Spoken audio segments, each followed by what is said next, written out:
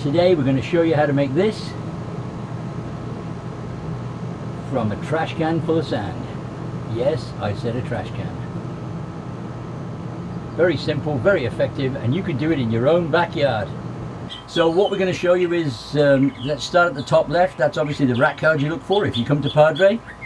Then we've got next to that the advanced toolkit, which enables you to do repeated shapes really fast, quickly and smoothly, and there's 6 of those. And then in the middle we've got the magical duster, and then the 2 best straws in the world from Whataburger. 2 mechanical pencils, 2 spatulas, so that makes up the basic kit in the middle, the dusters, straws, pencils and spatulas. And then we have the sand shapers, which make the remarkable spheres you've seen. And then our new item, which is an option on the full toolkit, but you can buy it separately too, is the large sand trowel, and we're going to show you all that today. So that's our table of the full toolkit. They're all the tools we sell, and we know they work because just watch the videos, you can see what they do. But we're going to pile some sand up and show you how to use all these fantastic tools. And welcome to Backyard Sandcastles, the first episode ever.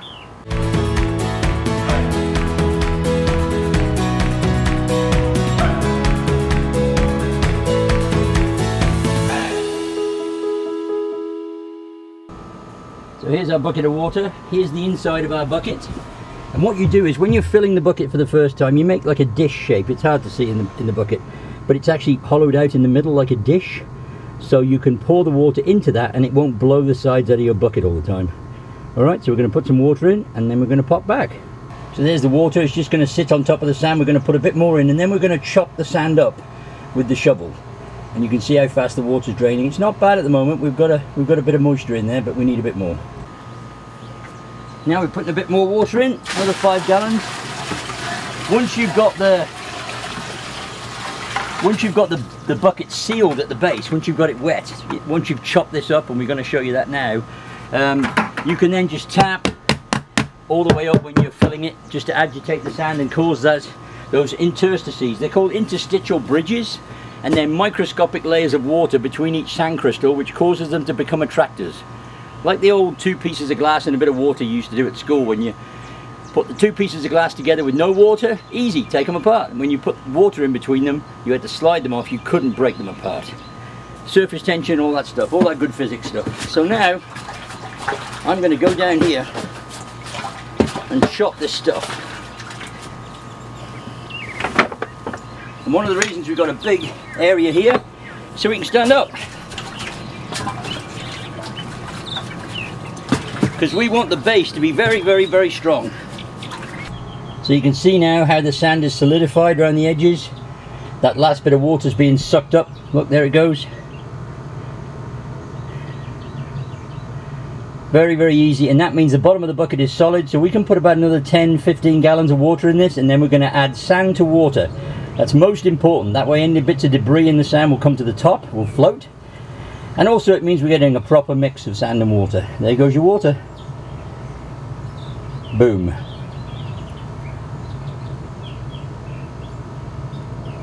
So as you can see, we've got our big block here, and what we're going to show you is how important this large sand trowel is. We've got these in stock now. Really well made, top company in the country makes these. We don't buy cheap stuff from China, we buy American, so that's what we do. So we're going to just carve this down and show you how fast you can get a shape of a basic castle. We're going to do 2 or 3 spires and a flat castle so we can show you the advanced tools as well. Okay, so it's very, very quick. So here we go.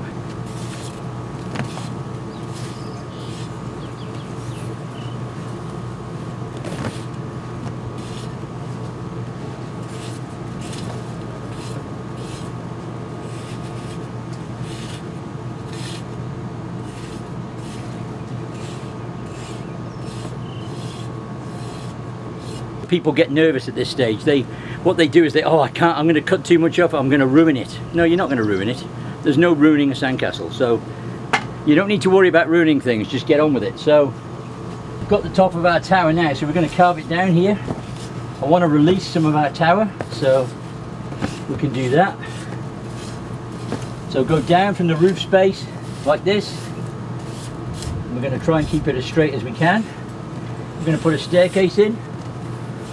Okay, we're going to move that tower down there, because one of the things we don't want our sandcastle to look like is the bucket that it came from, okay? It's very important to get rid of this bucket shape, so we're going to do that like this. We're going to cut this in here, okay? And we want to cut this down a bit. It's very soft, you can see the water is drained out of this very, very quickly. So, you know, taking a break, even though I missed it, I used the mister on it, it's still left is quite fragile.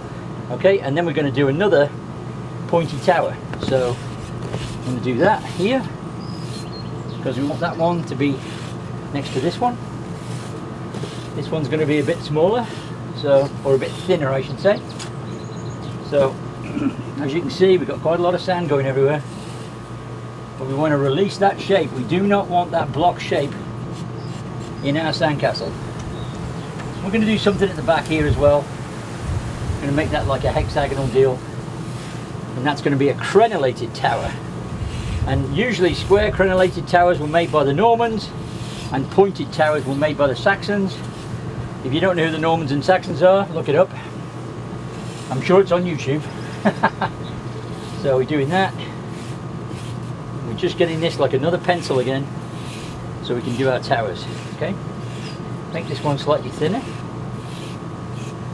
Going to come out like this, and don't worry too much about the fine work, just get the basic shape knotted out. And then the reason we offset the bucket, we push this bucket back a stage, is so we've got enough room to put a staircase in this way, okay, and then have the staircase going around this other tower. So we're going to push that stairs there. We're going to get that like that. Okay. So this shows you the speed of the big trowel, very, very, very fast. Okay, like that. So we're starting to lose our shape, lose our bucket shape. Whenever you're using the big trowel, always look down it, down the blade here, because that way you can see whether you're getting it straight. Okay, none of this scooping towards yourself, that's no good. So like this. That. Okay, and also because we've got so much width here, we have the chance to do another staircase that goes the other way. So chop down the side of this staircase and then make it go the other way. And you can see how fast you can reduce this big block to something that looks completely different. Okay, we're going to put a door over here. You won't be able to see that, but we'll show you on the way around. Okay, do that. So there you are, you've got your two towers. Just take that out of there very carefully, don't push on anything, you cut. Okay, like that. So, cutting. You'll see little tiny bits of debris in it, but nothing really. Okay, so, very happy with that. And that's basically how you use the big trowel. You can use the big trowel to rough out these shapes and get them quite quick, quite smooth, and do it that way. Okay, so separating your tower, making sure you get that one separated, and don't push on anything. You just cut and you pull out like that. So that's what the big trowel does. Very important, very easy to reduce your big pile to a much smaller pile, and get things popping in different styles of castles and towers and all sorts. Okay, so that's the first thing. We're going to leave this little balcony on the back here. I'm going to put that there because we want a bit of extra. We're going to make it like a hexagonal crenellated tower here. So bring that out. Don't cut too much away from between them. You don't need to do that yet at the moment. What you need to do is just get that basic shape so you can see where you're going. So you've got the big tower, the smaller tower, the crenellated tower. We've got stairs, stairs and stairs.